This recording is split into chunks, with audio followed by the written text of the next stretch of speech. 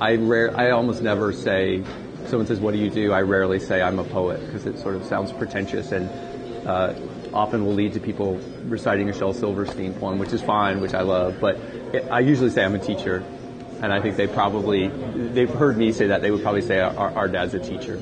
Interestingly enough, even as we speak, the youngest, or the oldest, Sydney, is doing the ELA, the big statewide ELA test at school. So we spent a lot of yesterday getting him ready for this and talking about writing, and I ended up talking with him about a lot of the things I teach when I teach English 9 at Drew, about how to outline, how to take notes, how to begin and wrap up an essay, effectively a sort of fourth grade version of an essay.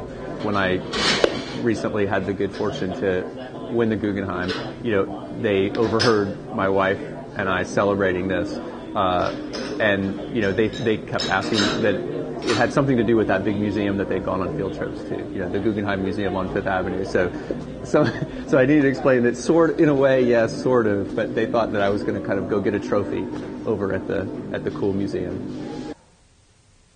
What drew me to poetry in the first place was the sense that there was the world as you experience it, the world of your family, the world of your work, of your everyday life, and that there's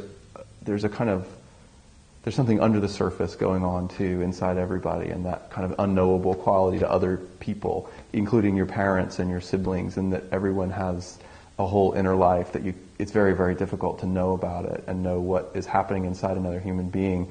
And that's what I'm most interested in, and I think I'm drawn to those kind of moments of crisis in a way because that's when the underbelly shows through. Those are the moments when you can see it. Matinee.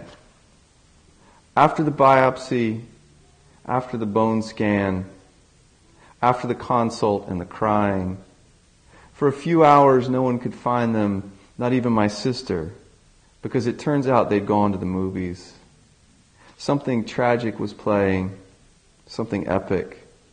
And so they went to the comedy with their popcorn and their Cokes. The old wife whispering everything twice. The old husband cupping a palm to his ear as the late sun lit up an orchard behind the strip mall, and they sat in the dark holding hands.